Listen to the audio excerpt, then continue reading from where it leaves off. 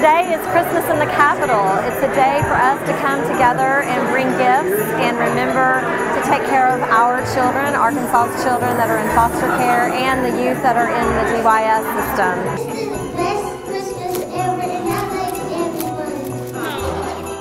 Well, this Christmas at the Capitol is really helpful to make sure that our children in foster care have a good Christmas. And so it's great to see everybody who's involved in state government come together to support our children.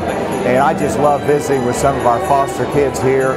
It's just such an honor for all of us at DHS to get to serve under such great leadership and we were legislators who really support our children across the state and the field. So thank you so much. And it is so special because we know that these are the children who most need our love and our care. These are our children. They are in our custody. So we want to make sure that they are having a wonderful Christmas.